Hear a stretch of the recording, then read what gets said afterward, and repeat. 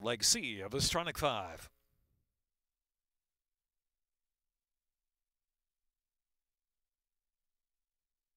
And they're off.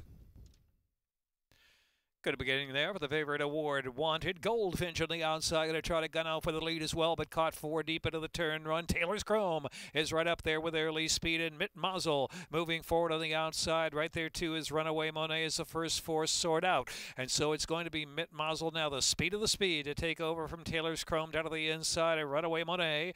And Goldfinch is back and forth on the outside. Award Wanted well settled in the early stages, followed by Sweet Home Dixie, another 5 or 6 back, and Good Measure racing back there, second to last position, and Raina LaKelsey last a long way as they journey down the backstretch. The opening quarter, 23.95.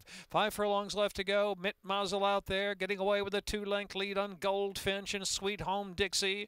Award Wanted in between horses, Runaway Monet in the second flight as well, heading with a far turn run. Taylor's Chrome asked for more, dropping back a little bit under a ride, then back to Good Measure, who's got 8 lengths to make up into the turn run, and still another 10 or 11 lengths back, and Raina LaKelsey trailing a field. Mitt Mazel pouring it on in a 48.43 half mile. 3 furlongs from the line and a 4-length lead. Award Wanted driven hard in the second spot. And Good Measure on the outside is Runaway Monet. Good Measure still got 7 lengths to make up. Sweet Home Dixie still battling along on the inside as well. They reach the top of the stretch, and it's Mitt Mazel with a 3-length lead from Runaway Monet. Sweet Home Dixie, Award Wanted, and Good Measure going to switch to the outside into the stretch. Mitt Mazel there, stubborn on the lead, has a 3-length advantage from Runaway Monet, then Sweet Home Dixie, and Good Measure is in 4th. Shifting to the center of the track, Mitt Mazel, but Mitt Mazel's in front by 5 lengths. Mitt Mazel and Gino Velo to win by